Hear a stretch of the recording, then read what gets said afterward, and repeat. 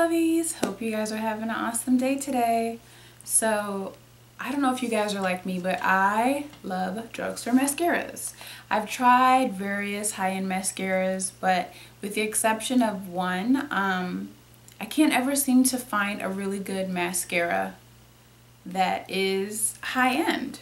So today I thought I would share with you guys some of my favorite drugstore mascaras. All the mascaras that I'm going to show you today, like I mentioned, are from the drugstore except for one of them. And they are mascaras that I have repurchased, which means that, you know, I really like them and they have really good results. The first mascara that I'll start with is one that I have probably repurchased the most, and it's the CoverGirl Lash Blast Volume. So, here's that one. And this is what the brush looks like. One thing that I don't like about this mascara though is that I feel like it dries out very quickly. Like most of my mascaras will, you know, last for a pretty long time, but this one I feel like when you use it, I don't know, like within a month, and I don't even put makeup on every day. So maybe within a month or so, the formula starts to dry out, which I don't like, but here's what the applicator looks like. And it is one of those, I guess kind of rubber applicators, not your traditional applicator. It's rubber and it just has little spikes on it and the end is flat.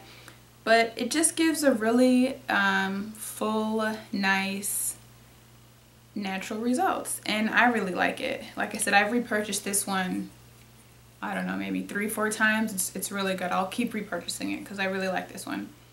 The next one that I really like is the Revlon Grow Luscious Mascara by Fabulash.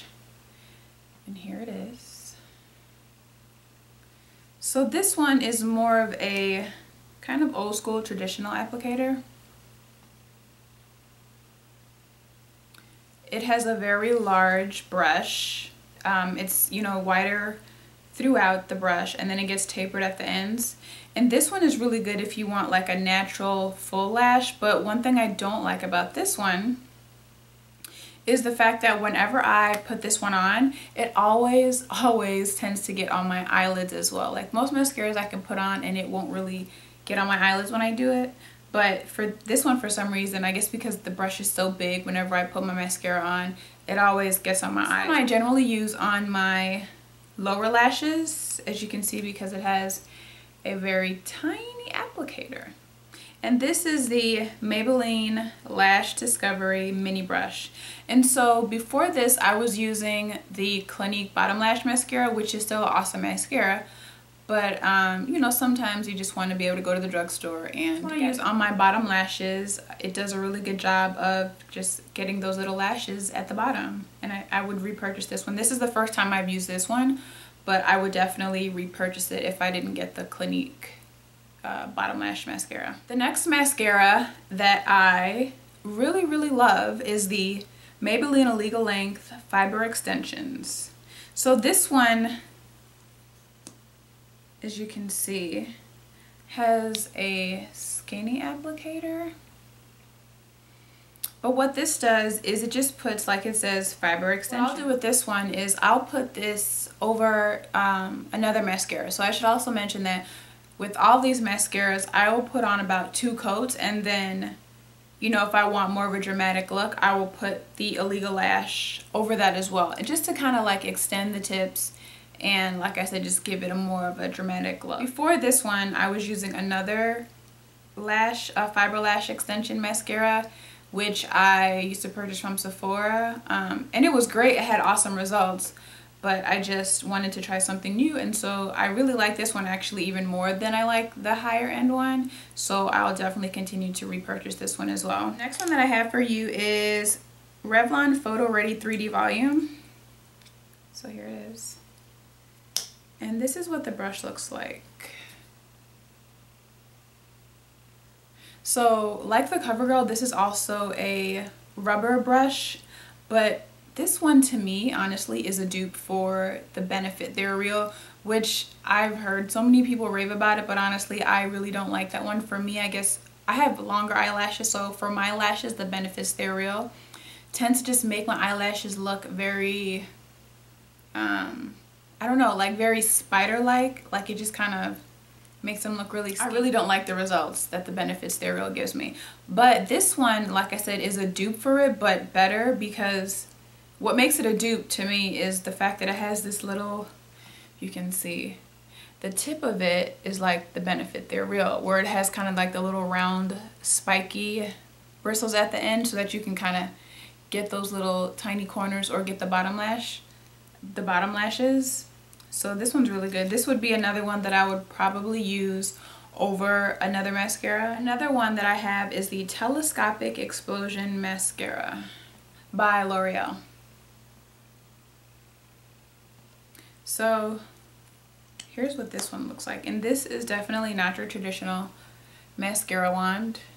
But this one I will use kind of like the extension mascaras, where I'll just use it to put like an additional dramatic coat onto it, just to get the tips, you know, looking really nice, just to get those little corners, to get the bottom lashes if I want to.